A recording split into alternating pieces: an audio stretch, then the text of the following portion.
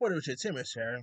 Now, according to Deadline here, Kate Beckinsale from Underworld fame, Scott Eastwood, of course, the son of Clint Eastwood, and James Cromwell, who you might know from Babe fame, will star in an upcoming thriller titled Stolen Girl, which will be directed by Testament of Youth director James Caan.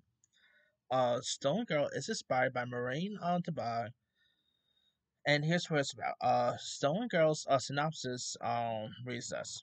And it's from Variety, not Deadline, my bad. It's 1993 in Ohio, and Marine's 6-year-old daughter Amina is snuck out of the country by her ex-husband Kareem.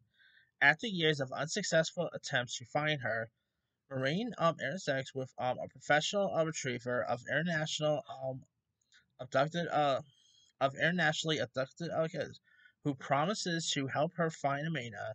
In exchange for collaboration, Marine eventually succeeds in tracking down her ex-husband, Amina, in Peru, where she will face the most difficult decision of her life. Now, this is actually inspired by a true story here, so that's interesting. Uh, this could be intriguing. Of course, Kate Beckinsale, who's lately has been sleepwalking here. She's been in some not so great stuff lately. But hey, that woman's always so great.